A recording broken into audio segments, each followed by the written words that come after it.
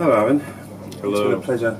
But tell us a little bit about the venue itself. Where we're sitting. Just what is this area that we're sitting in now? Yeah, so this area is just a loft area that's been renovated. Nick and his partner Peter have been doing mainly weddings and special events here for the past 1.5 to 2 years, and so I've recently partnered with them to do the music side of things. So that's what's coming together tonight is the introduction of live music and performance to the space. So.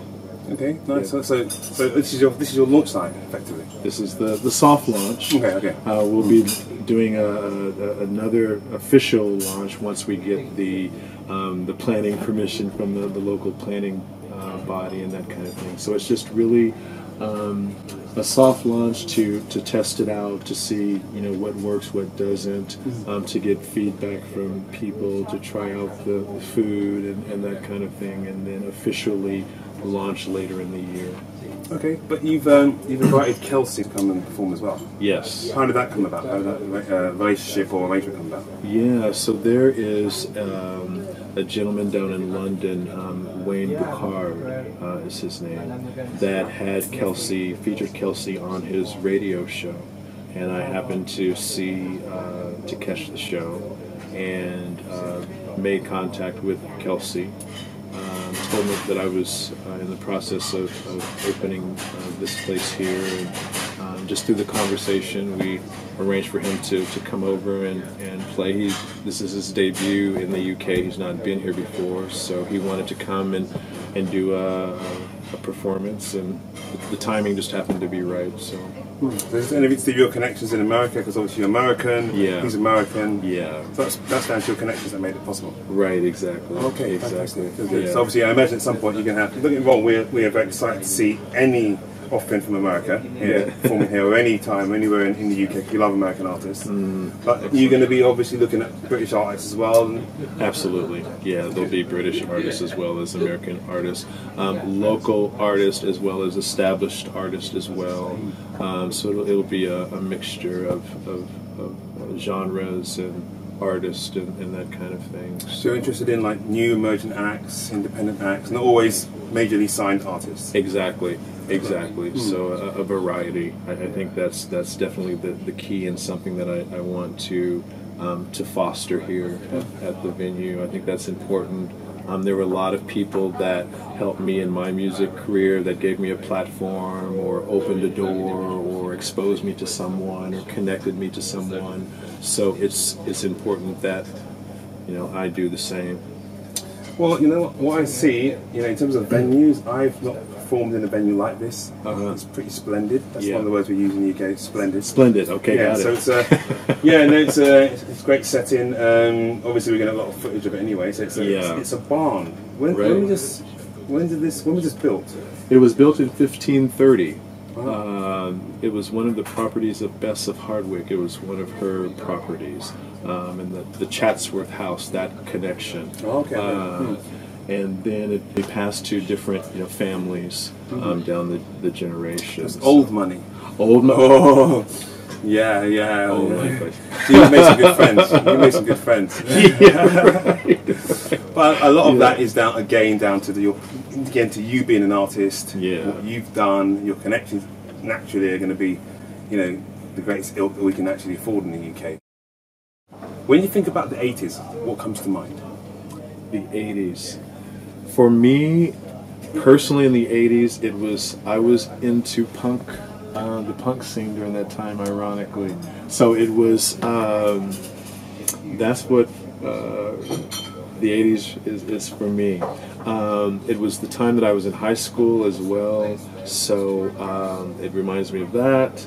I went into the military, so it was during that time that I went into the military in '86, and so that's a combination of all of those things, just really trying to find my way. I was in '84 I was 17, so it was being a teenager in the '80s and growing up during that time. But what drew you to punk music?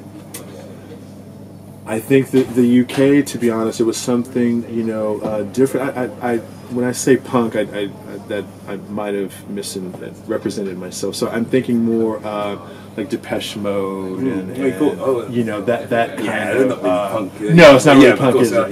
No. So It's like soft pop. That really soft pop. More UK, Soft Cell, you know. Oh yeah. The Eurythmics. What about Erasure? Erasure. I was more into that kind of. Morrissey. Exactly. So what was it about Morrissey? Was it about the movie? What kind of drew you to the music? I don't know. I think just something different that we weren't hearing in the U.S. from the U.S. artist, and I'm not sure exactly what drew me to it, but it resonated with me for whatever reason, and that's what I listened to a lot of during the '80s, anyway. So. Well, it's a great sound. I mean, it's like it's hard to miss that period. Even now, I think a lot of people are going back and looking at the '80s music and looking at what's going on, because it was, in itself, it was such a broad type of sound. It was like you had the keyboards, we had so many bands, Duran, everyone's playing ballet. Exactly. It was unique. It was fascinating. In terms of how unique it was compared to what we see today. It was, and I think that's what drew me, to it. Yeah, being coming from small town, Kansas. It was just a different sound than what I was hearing, there. So. Okay, great. So by the 80s, the world of music was still enjoying the devotion of fans. You had the Beatles and Elvis in the 60s, Bob Marley and Led Zeppelin in the 70s. Then came the 80s with the explosion of Prince and Michael Jackson and bands like Imagination in the UK. What were the 90s like, and who were the standout figures in music for you? I think during that time I had, after I got out of the military and moved to Minneapolis, it was all about the Minneapolis sound for me. So it was Prince, it was Mint Condition, it was Sounds of Blackness, it was Janet Jackson, it was Morris, the Time, it was all of those, Alexander O'Neill, it was that whole thing for me growing up, because I was living there at that time, so that's kind of what was in my in my face and what I was involved with and listening to. Also jazz, which is my first love. So I always have to go back to that. But that's what was happening for me in the 90s.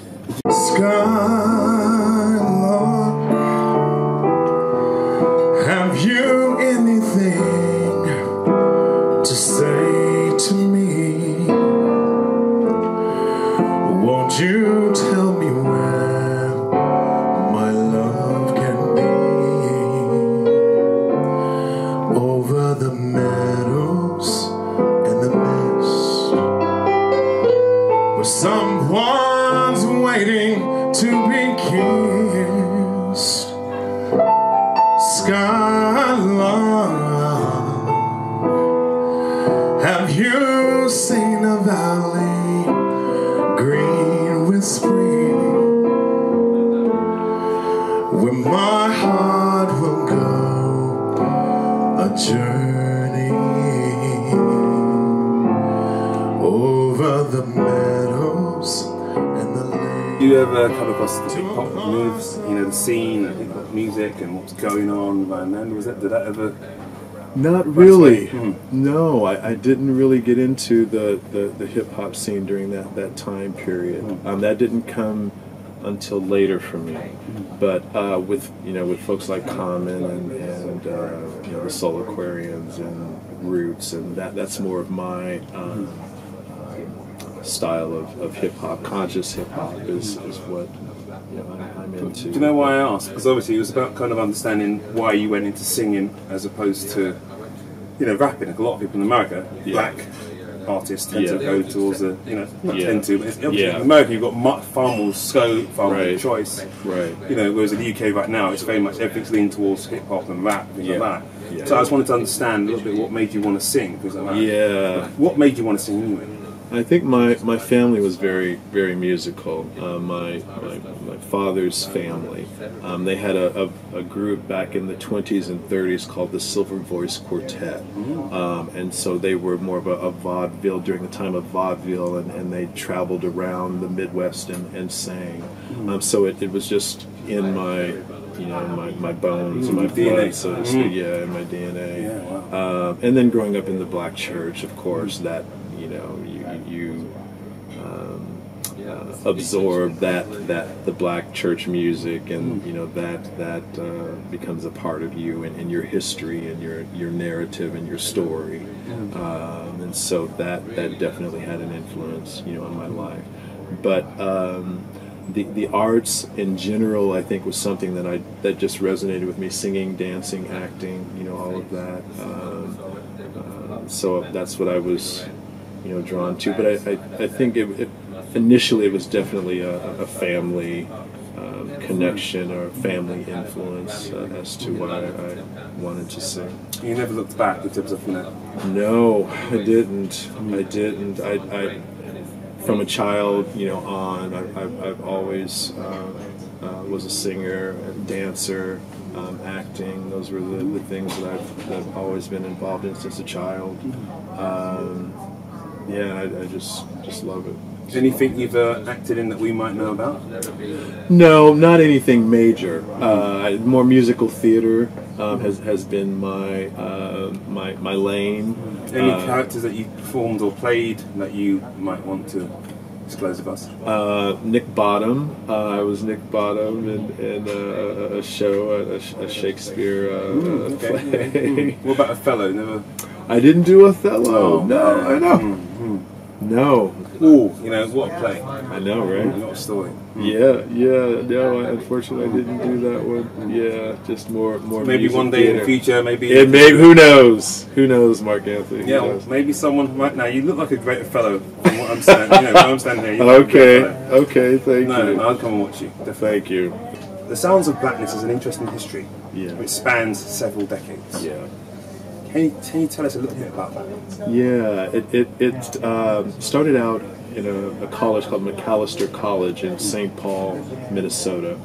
So it started out as just a group of singers. Evolved from that. What decade are we talking about? So we're talking about the 70s. It was when they first started, singing and together and forming. And then in the 80s was when Janet Jackson and Terry Lewis brought them into their camp. Terry and Jimmy Jam produced, produced the albums. The group ended up winning 3 Grammys, then going on working with various artists in the field, Elton John and Stevie Wonder and Prince and Janet and a bunch of folks. The group is still growing strong, still performing. And that's kind of the history of a legacy, isn't it? The Sounds. Yeah, it is a bit of a legacy. It is a bit of a legacy. It's been going for quite a while now. Yeah. Well, so you're a fully fledged member of the iconic Sounds of Blackness. Yeah. What was it like being part of this group, and what was your role? It was literally a dream come true. I had a really strong connection with the Sounds of Blackness prior to becoming a member. I was at a place in my life where I was very depressed and suicidal, and literally was lying in bed planning my suicide for the next day. Optimistic came on the radio, a little radio that I had by my bed, and it was the first time that I'd ever heard that song, and it was basically I had a spiritual experience with the song that took me, that prevented me from carrying out my suicide. So I immediately went out and bought the CD and learned about the group. Ended up moving to Minneapolis. circumstance happened with my singing that I was introduced to Gary, the musical director for the Sounds, invited to audition, and became a member of the Sounds of Blackness as a singer.